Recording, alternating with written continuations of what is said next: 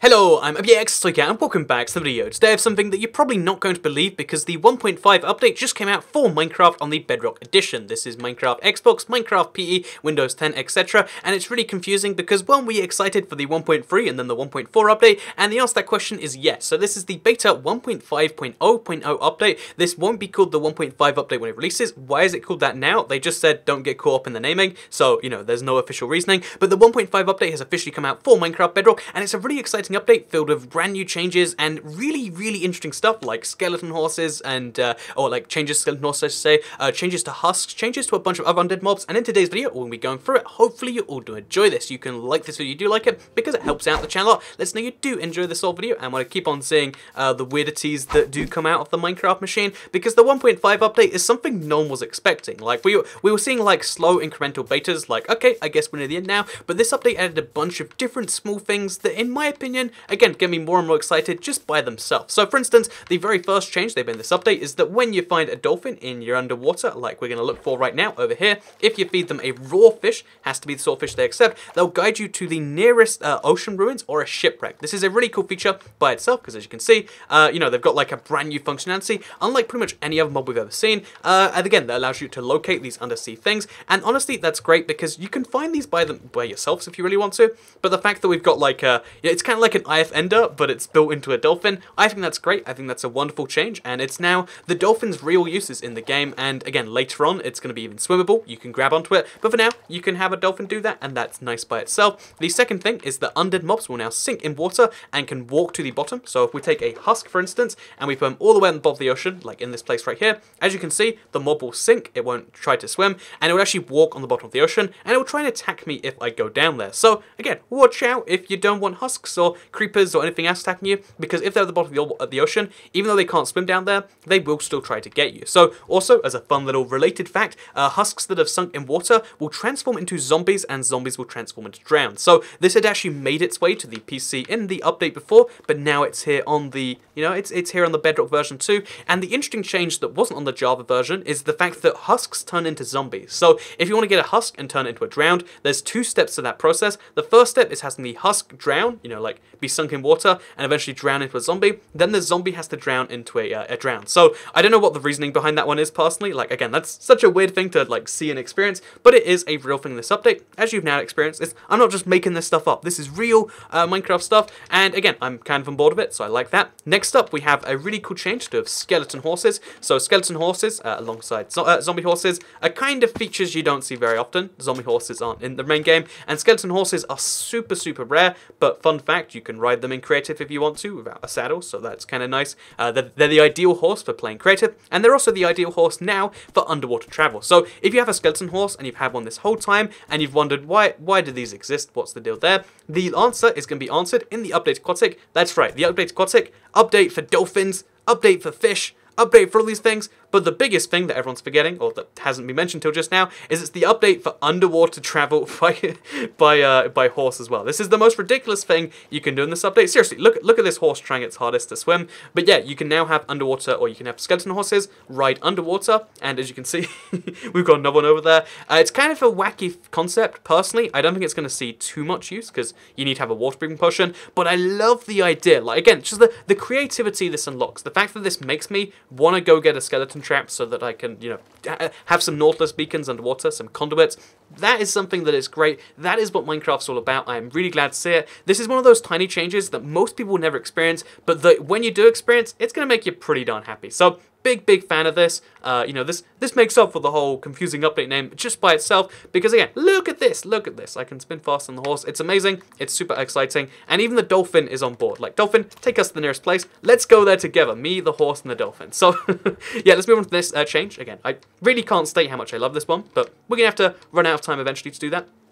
And move on to the next change, which is that skeletons and straight will switch from range to melee attacks while underwater, and then switch when back out of water. This is a really wacky one when you think about it, because if we grab ourselves a straight egg, or, you know, let's just do that. We're going to have to go into survival for this one. So if you grab yourself a straight or a thing egg, they will actually attack you with melee underwater because they know that their arrows suck. So this is another buff to skeletons. Like, do they need it? I guess they do, apparently. So we're going to just go game mode, I'm doing this horribly wrong, game mode, and then S for survival. It lets you do that now, apparently. as you can see. We're going to spawn in a stray just over here. As you can see, he knows that he can't use his bow, even though it's enchanted, because it just doesn't work down here. So instead, he tries to hit me with his bow, and now I've got slowness, so that's terrible. But yeah, I think that's an interesting change they made in this update. They've made them melee-based mobs when they're underwater, and that's just a kind of wacky change. Next up, so let's go to creative real quick.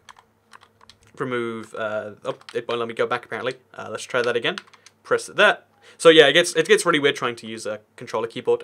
I know you can probably hear what's going on there. So next up, let's talk about the fact that they've changed boats on the keyboard and mouse controls. So again, most of you don't use keyboard and mouse because you play Pocket Edition or you play console, but if you do, they've changed the controls there. It's now A, S, and A. They made it a little bit more convenient, basically. That's a thing. And my battery's low, so better go get some more of those off this. We've also got improved player swimming to the surface of the water. This is super fluid stuff. So as you can see, I'm swimming. It's nice. Look at me in the top left there. And as soon as I go in the water, it kind of like just fluidly climbs me up, like I'm going up some half snaps or something. Again, it's really fluid. It's really nice. Swimming's just that little bit nicer with this update. Like look at the model. Okay, I'll do it in full third person now. Look at the model and the way it changes. It's really, really satisfying to see. Like just, oh, there we go. Now we're running. Big fan of it. Like it a lot. Like just, again, a solid change. Bedrock exclusive right now, but it will no doubt be in the next Java snapshot, in one of the next Java snapshots. Tridents can now be enchanted with mending and unbreaking. Surprised that wasn't there before. It was there on the Java edition, but now it's here in Bedrock. You can put mending, which is obviously XP gained from killing him up, will now go to your Trident instead. And unbreaking, which decreases the odds of your Trident taking durability damage by 75%. So obviously, they're ones you would have expected to be in there before the end, but it's nice to know that they're there anyway. Added an animation when using Riptide in the first-person perspective. So we're going to change the weather to be nice and rainy, which, again, I love that this update has made rain like a real exciting event sometimes. So if you have a Riptide Trident, which again, these are not going to be easy to get, but you have one of these and it's raining, then now you get an animation in first person, as you can see. Not necessarily like you got before, and they've changed the animation for third person as well. Again, I love the new animation personally. Like, look at this. This is super cool. So yeah, brand new stuff going on here. Even without an Elytra, you can fly so easily, and that's something wonderful I love about this update. That it's made like new ways to get around, new ways to fly. You know, there's the underwater. There's this underwater. It's cool. Overwater, it's even cooler. And the underwater horses thing. Again, just more and more ways to do cool stuff. That's something I like about Minecraft in general. They've also made it so that Drowned are no longer behind the experimental gameplay toggle.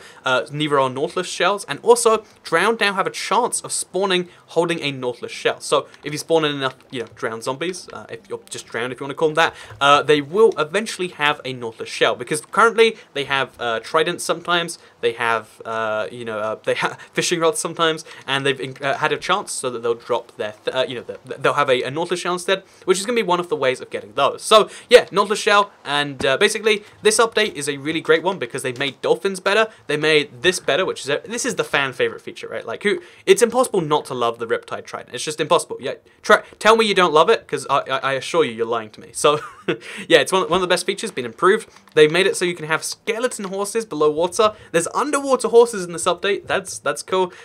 We've got the dolphins, and in general, this was a really cool beta. Again, it was worthy of the 1.5 notation. It's going to be really confusing because the next beta, or the previous beta, is going to be 1.3 point something or 1.2 point something again. Again, really confusing beta system name, but we'll have to work with it for now, I guess. And just know that the 1.5 update is out, but the 1.5 update is the beta for the 1.4 update, and that numbers are not as important as they used to be. But that's fine, because it's a cool update, and it makes up for it. So, hope you all enjoyed this video. Like it if you did like it, because it helps out the channel. Let's know you do like these, again, beta reviews, snapshot reviews, showing you all the new features. Again, it's something I really love to do, and it's something I do with the help of all of you, and the likes and the support and all that sort of stuff. Oh, one key thing actually, I want to mention this, because it happened in the latest beta, for my latest snapshot. They nerfed boats, right? They made nerfs a little bit less, you know, powerful than they would be before. So actually, this is really, really important. This is perhaps my favorite feature, or like it's up there as far as just this is ridiculous. I love this.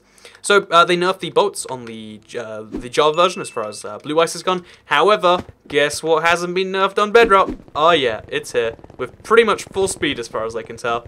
Yeah, so boats, they're amazing. Look how fast we can go. Really fast is the answer to that question. So I hope you all enjoyed this video. Like if you liked it, share if you liked it. Thank you for supporting the channel, and I'll see you all in the next video. Oh, it just went over 10 minutes. Oops. Goodbye.